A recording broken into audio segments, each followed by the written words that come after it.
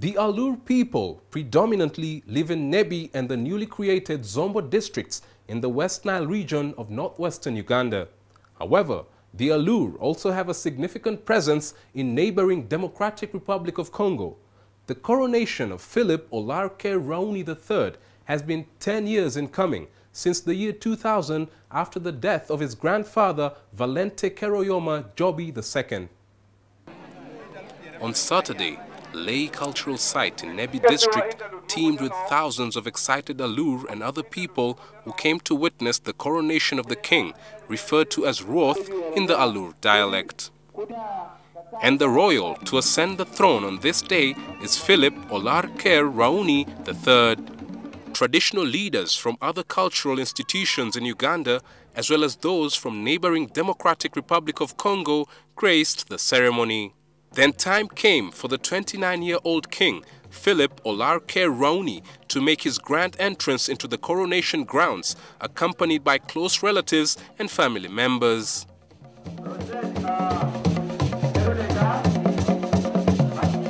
The chief guest is President Yoweri Museveni, who sits by and watches as the traditional Agwara dancers entertain the multitudes. Soon after the traditional songs, the people are treated to a slow ballad by Cora Awards nominee and daughter of the soil, Susan Kerunen, in her silky, smooth voice. The elders then get down to performing the rituals that all Alur kings must be taken through before enthronement. They lift the king, who has lived in Britain for a decade, and place him next to this hut known as Ot Tipu, where it's believed the ancestral spirits live.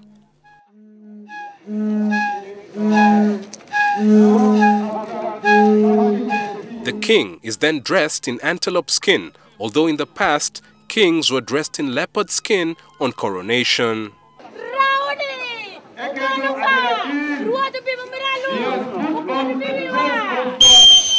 Of the energetic social system of the Alur. And these women were at hand to accord the king the respect that befits his lofty title.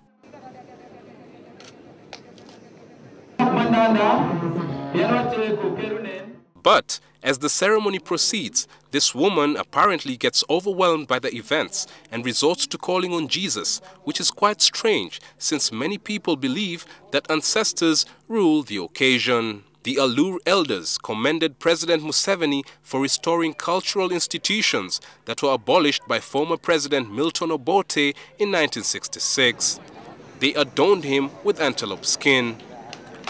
The president was also given the name Jalkunga, which means the person who has nurtured the Alur culture. And on his part, President Museveni urged the king to be at the forefront of the preservation of the Alur culture. The reason the NRM restored the cultural institutions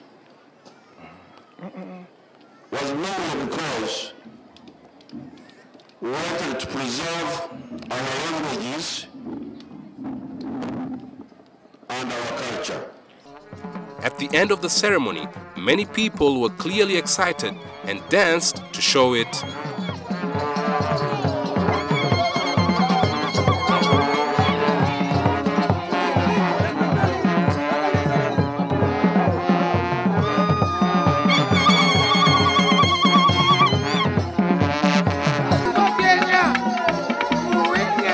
However, my highlight of the day's events was getting up close to the king, something that was considered taboo just a few years ago. I'm very privileged to be standing next to Phillip Olarker Rauni, the 33rd king of the Alur people. Congratulations, Your Highness. Thank you, thank you. How does it feel to lead such a big number of people at such a young age? It's overwhelming, but it's a task I'm willing to take on, and it's one step at a time.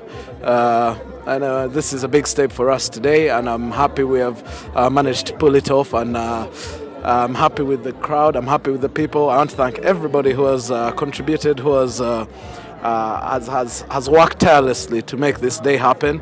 But this is not the end of it. This is just the beginning. So from here, it's now on to the next step.